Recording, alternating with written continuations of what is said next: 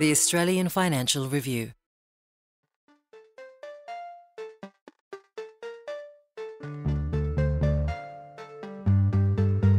Your brain is just a dumb muscle. It will do what you tell it. So I say, it's a bank account. We withdrew today. We're depositing at some point in future, and I'm having a great day.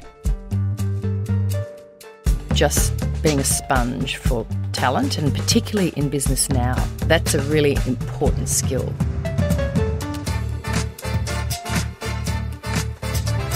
Hi, I'm Sally Patton, editor of Boss from the Australian Financial Review, and welcome to 15 Minutes with the Boss,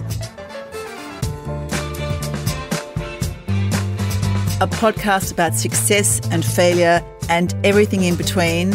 And along the way, we're hoping to get some great advice from our leaders. My guest today is Cathy O'Connor, the Chief Executive of oOh!media. Hi, Cathy. Lovely to see you. Thank you so much for coming into our studio.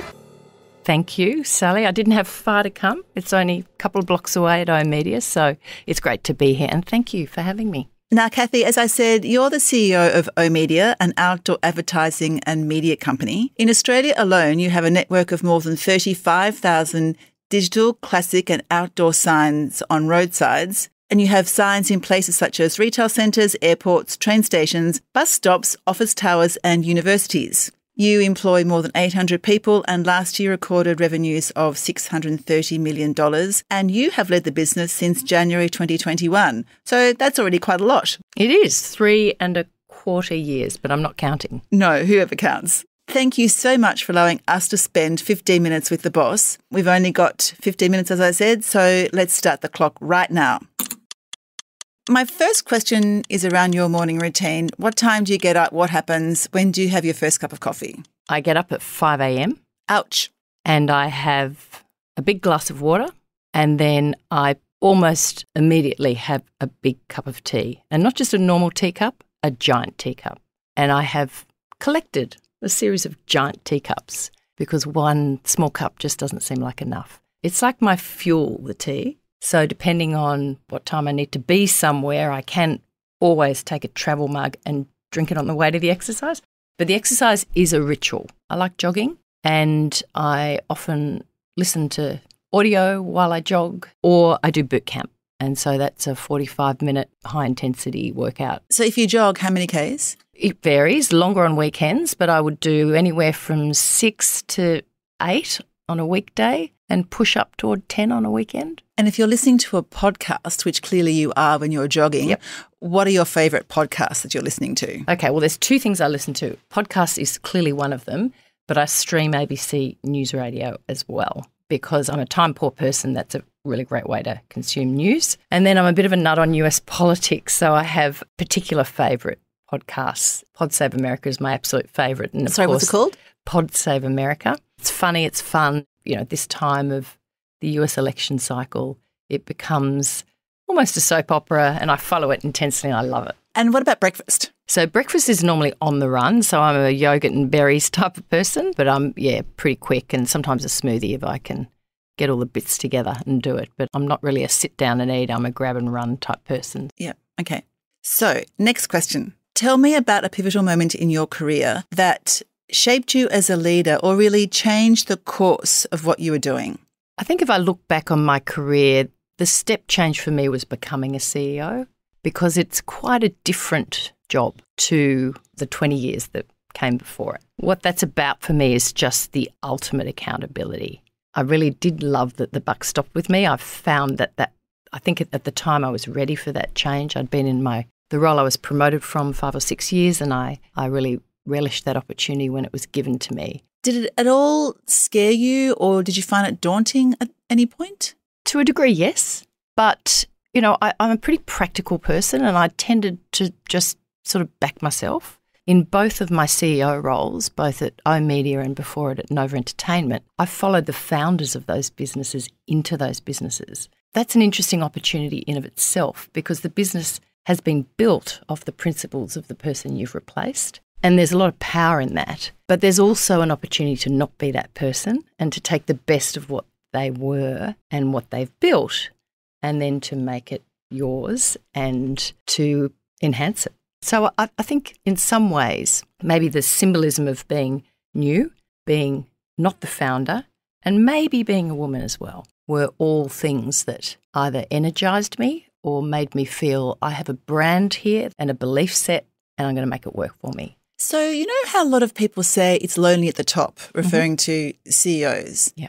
Do you agree with that? I don't think it is lonely at the top. I think if anything, you have more attention on you at the top. And so there are always inputs. You know, what you do when you're searching for answers or when you're feeling pressure, as a leader, you can never really externalise those pressures. So I think that sense of being selectively vulnerable is quite important as a CEO. You don't want to appear outwardly faltering or unsure. So to a degree, you must find a way to use your outlets or emit your stresses and play your role. And I think admit those stresses to other people so you can be play your husband or your partner. But I'm also pretty good at self-talk. And that is the ability to just think clearly about this. What's going on? What do you think the way forward is? Just make a decision and go. And also a way of saying that didn't go as well as I thought it would. That's okay. It's just one point in one process on a journey. Move through it, get on, make it better next time. So that self-talk as a CEO is quite important. And also not dwelling on the issue for too long, I guess. Okay, my next question is, what is the best piece of career advice you've ever had? Early in my career, it was be useful, and I give it to people all the time. People say, I'm not sure about my role. If you're useful, you will very quickly recommend yourself to be given more to do or progress in your career. So does that extend to find ways to be useful, go out and actively find ways to be useful? Do your role well. Make sure that your role is a useful role. Be looking at ways your role can add more value. So it speaks to proactivity. Be useful is always a good one for me. It's quite a simple one. I think as a leader, it's have the right people in the room. First think who, then think what. And invariably, if I look back at challenging times or when things have gone well or when things haven't gone well, it's normally a byproduct of who you've got around you. Because as a CEO, you can't do it all. So do you actively keep an eye out for who in the market in your sector might be good, who outside of your sector might be good, who you could tap if you needed to? Yes. All of those things. Just being a sponge for talent, and particularly in business now, that's a really important skill. Looking to the edges to think about what else there might be. And some of the most risky decisions I've made in my career have been on people and, bringing sometimes people that are different in and taking a punt. I had a good example of that in radio where I brought someone from the UK in to lead an Australian content business, and I was told by the prevailing views at the time that won't work. But I felt we had groupthink in Australian radio and I wanted to take that risk. So how can you tell if people have got the right skills if they're in a different industry to you? Is it easy to tell? It depends on the role. So some roles are specialist and you may not err on the side of completely new people. But the last two appointments to my team, which have only happened recently, both came from different industries. And I found the diversity of thought around the table of essentially a media company is brilliant. They bring different perspectives. They have none of the patterned ways of thinking. And you're constantly looking at that alchemy in your team to make sure that the stimulus is there and you're not drifting away from your customer. So which sectors were they from? One was financial services and the other was sport. Oh, yes, I can imagine that would be an excellent way of bringing different perspectives into your leadership team. That's it.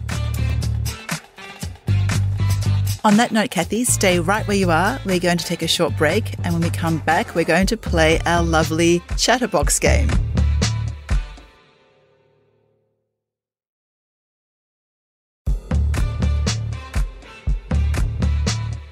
Welcome back to 15 Minutes with the Boss. I'm here with Cathy O'Connor, the Chief Executive of oMedia.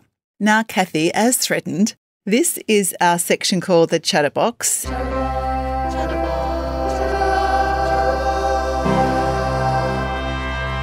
Now, in front of you is an extremely high-tech brown box. It's called the Chatterbox, inside which are about 20 questions all folded up on pieces of paper. Please have a bit of a forage and pick out the first question. Tell me about a time where you failed at something. How did you recover and what did you learn? The biggest professional failure in my life would be the launch of 95.3 and 91.5 FM in Sydney and Melbourne in the early 2000s. So I was not yet the CEO, but I was the managing director of DMG Radio, as it was called then, now Nova Entertainment. And these were the last 2 FM stations to be launched, commercial stations in Sydney and Melbourne. And we had won the licences at auction, and they were much anticipated. And Vega launched, and it was ambitious. It was music and talk. It was old, it was new, and it didn't perform. It got about a 3% from memory, 3 to 4% in the Sydney and Melbourne ratings, but it had a lot of talent on the air. And so with those sorts of formats, because of the cost of the talent, you've got to rate 7, 8, 9, 10. Yeah. So it lost money, and we, in the end, had to change direction. And I remember my boss, the CEO at the time, said to me, "This is the best thing that's ever happened to you because it's all gone too well up until here." And I said, "Gee, it doesn't feel like that."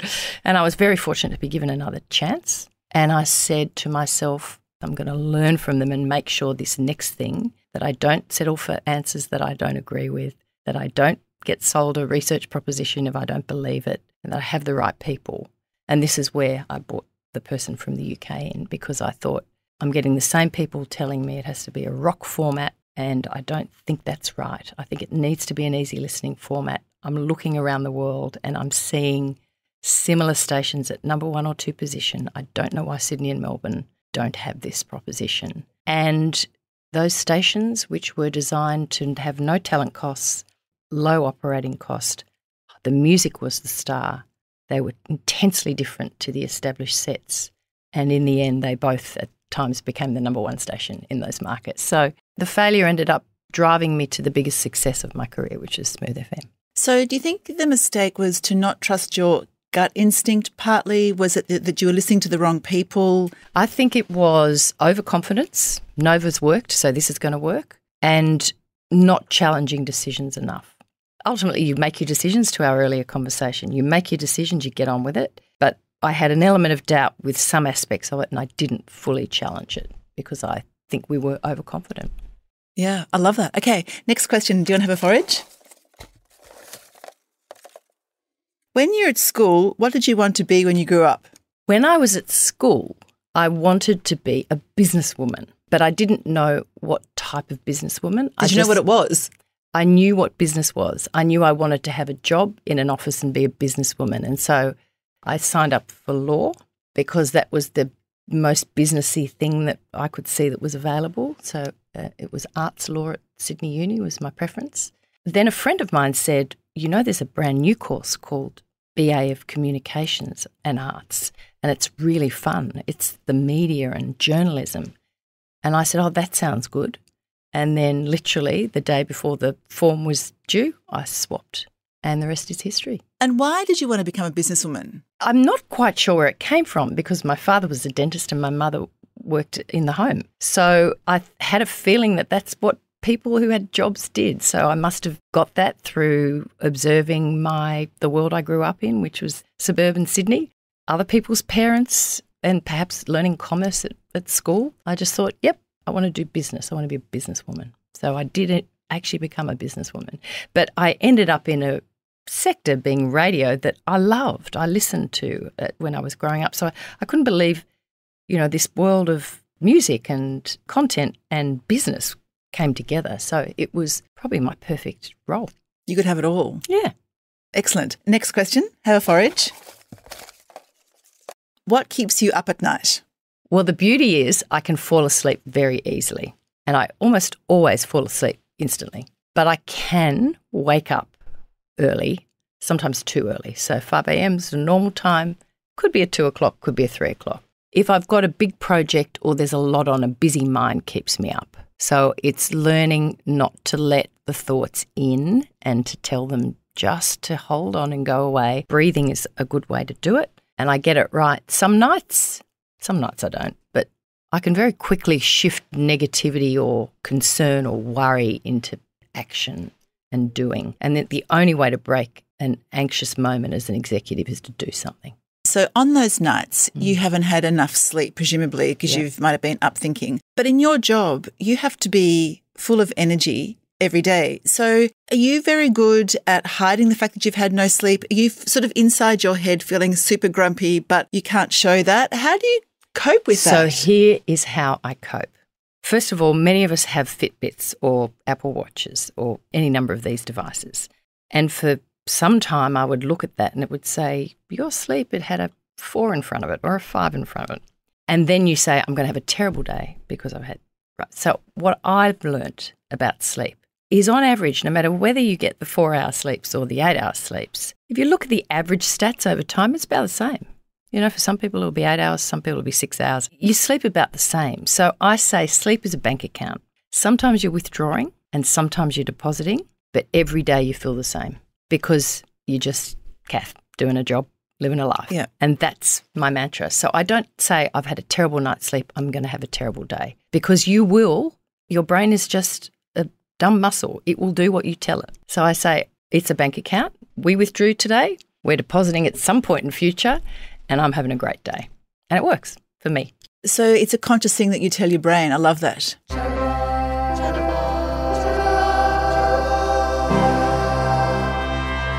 Congratulations. You have passed the Chatterbox section with flying colours. Thank you. I now have one last question, and that is, if you had 12 months off, unencumbered, you could do anything you liked, what would you do?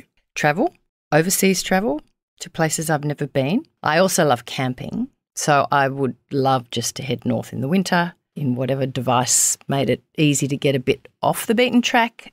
That would be a good thing to do. We have a very small rural property, so there's stuff to be done there. So I do like growing things, and then I like cooking them and bottling. The whole subsistence thing, we've got bees, is kind of cool, and I like that. So I'd like to do more of that. I'm just too time poor to do it well. So I'm somewhat underdone as a horticulturalist and beekeeper. But so do you bottle tomatoes and zucchinis? Yeah. Tomatoes. Yeah, make tomato sauce, make jam, make marmalade. Do lots of things. I love making things. And on that note, our time is up. Cathy, I have loved chatting to you. Thank you so much. Thank you for your advice also on using failure to energise yourself and turn it into a learning experience so that you can improve on what you do next time. I like the fact that you hire people outside your industry to increase the perspectives you have on your leadership team, and also the way you shift negativity through action and doing, and for reminding us that our brain is a muscle and we can use it and train it like any other muscle. So, Cathy, thank you so much for allowing us to spend 15 minutes with the boss. The same, and what a pleasure. Thank you. And thank you to everyone for listening. If you like the podcast and would like to hear more, please consider sharing the podcast or writing a review, as it helps us to reach more people. And follow us wherever you get your podcasts. At the Financial Review, we investigate the big stories about markets, business and power. For more, go to afr.com, and you can subscribe to the Financial Review, the daily habit of successful people, at afr.com/subscribe. This podcast was hosted by me, Sally Patton, and produced and edited by Lap Fan. Video and audio assistance, and our music theme is by Alex Gow, and our executive producer is Fiona Buffini.